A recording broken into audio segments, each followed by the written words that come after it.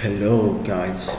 So today I want to do Nax, whatever that is called. I'm just starting this walkthrough. I see we got a couple of questions there.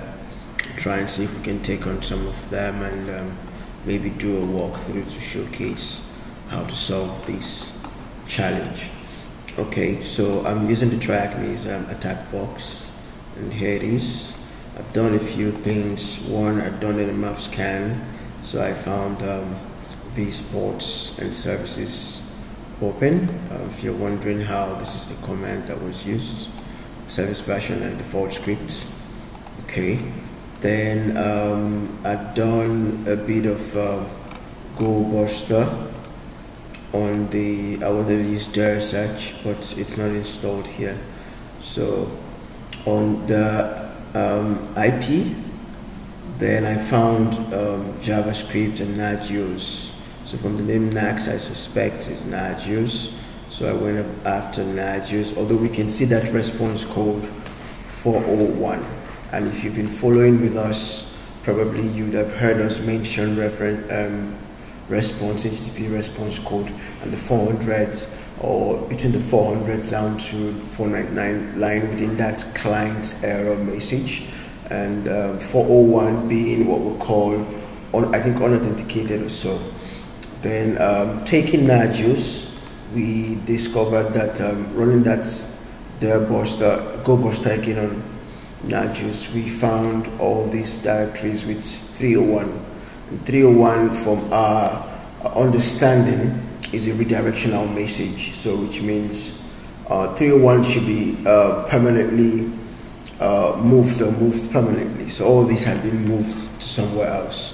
Obviously that doesn't make sense because we can't do nothing with it. So I went on the browser to visit Nagios, the directory Nagios. I'm just going to take this enough to show you. So then this came up. So tinkering around, initially I had gone over the IP address and I found something that looks like elements, or not looks like, actually those are elements of the periodic table. So this had been given. So I'm using my intuition and a bit of research, see if I can map those elements to the periodic table and find the numbers, and maybe now do a conversion from ASCII to maybe text, and see if that can give us something useful. Now we can just write this file out just to keep it in there. Great. So we have got all that stuff. Now the next thing to do is maybe if you can access CyberChef. Let's see if we can do that. We'll just sort this thing out a bit.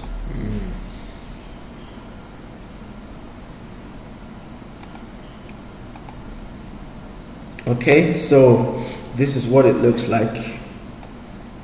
That seems like a file. So I'm going to copy this and maybe go visit that and see what it looks like. So I'm going to paste that in here and take this over. I'm going to clear the screen, then maybe pass that here, if that's probably something useful.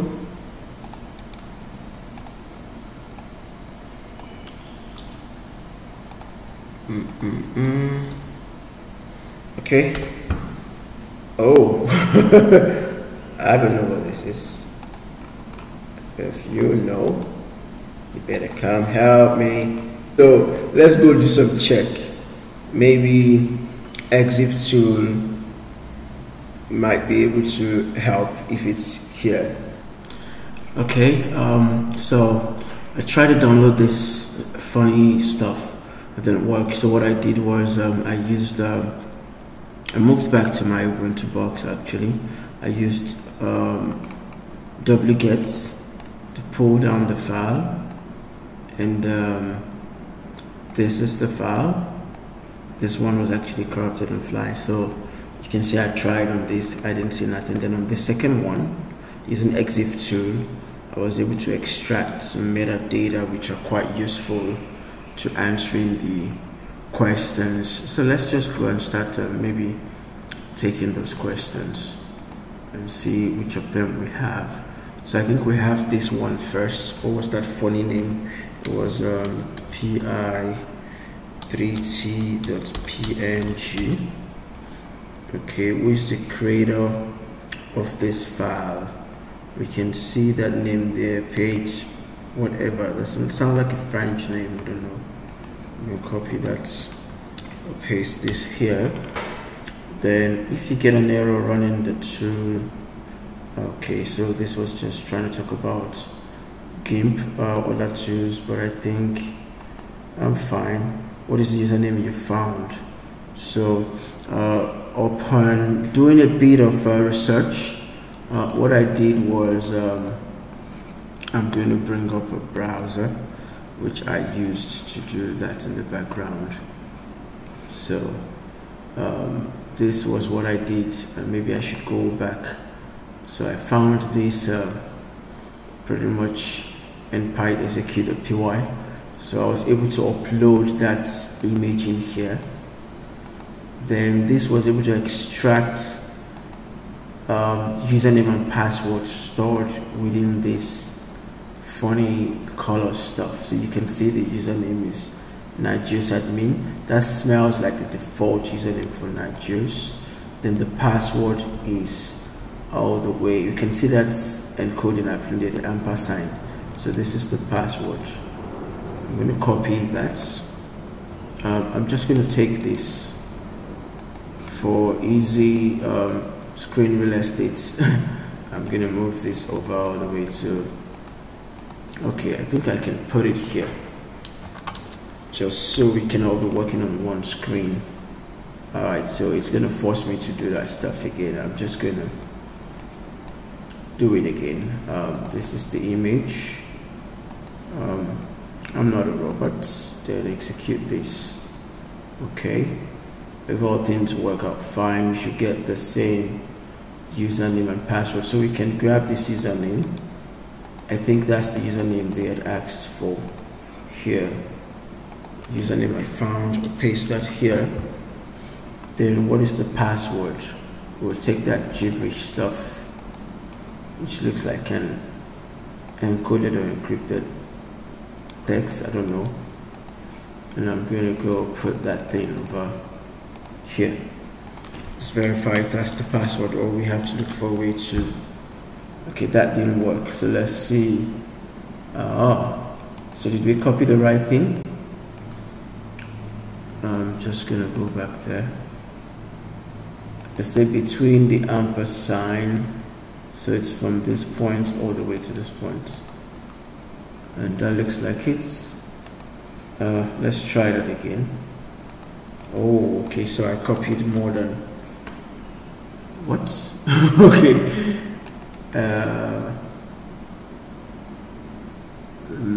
Nagios admin is included in the password, for real? I don't think that would be the password. I think it's not the password. So we have to look for a way maybe to extract the password only. I don't think that Nagios admin stuff will be included because that's the username. Should stop here. So what is the CVE? Researching the CVE, I went to exploit DB. So I searched for Nagios. I can go back just to show you. I came back with 15 results. Then drilling deep, I found the authenticated remote code execution, which is actually a Metasploit module. So we might be using Metasploit to exploit the box. So the CVE is what we have here. I'm just going to copy this and properly format it in the submission panel. CVE, then we'll paste the rest part of it.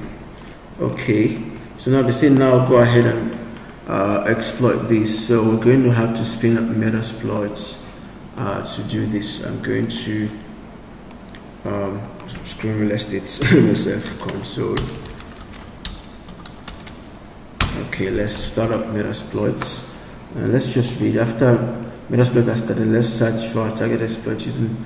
So this you can do with Searchsploit also, but we'll just wait for. I think I have Metasploit already running somewhere in another browser, in another terminal. Sorry, my bad. Okay, yeah, that's the web-based version. So because I have I'm using my work, my work machine, so this Metasploit is actually a paid version with subscription. Okay, so we're going to search for what's it called again? Nagios.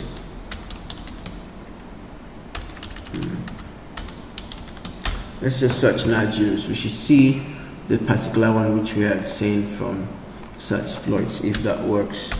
Okay, so let's go look for it. Much checking around, I discovered it since I'm using an updated Metasploit. I think some renaming had been done on that exploit module. It's quite different, so it's this particular one, check plugin authenticated RCE. So we're going to copy this and just use that here. Plugins authenticated, check. Just take this whole thing off and just copy this, because that's the one that worked with the submission. So you can see that's the one we're using here. Plugins check. Okay, so we say commission the machine and locate user the text. So let's try to exploit this. Let's see, we're using Linux x64 Metasploit reverse TCP. That should be fine. Options, just to set L host turn 0, which is a Open VPN. I think the port is fine.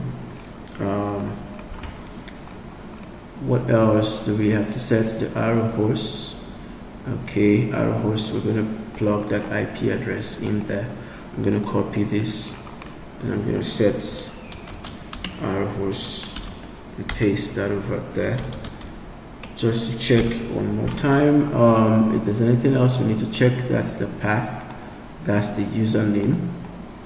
Okay, that works pretty fine. On port 80 we're fine, although I've seen initially I found 443 as well, but this looks fine. Let's run this thing and see what happens. Oh, I didn't point, oh sorry, I didn't point the password. I should have put in the password because we found the password as well. So we're going to set password. I'm going to copy that password, which is this here,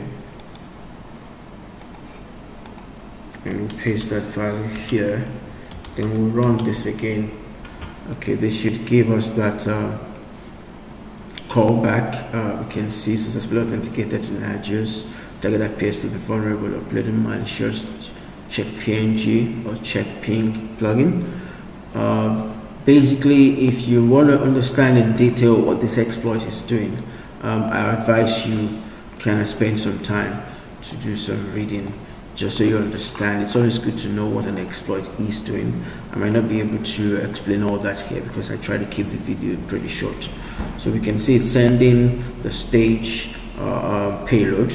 Then this might take a while, this might crash, but we're going to try again if it does crash. Okay, so we have a Metasploit. I'm just going to drop into shell.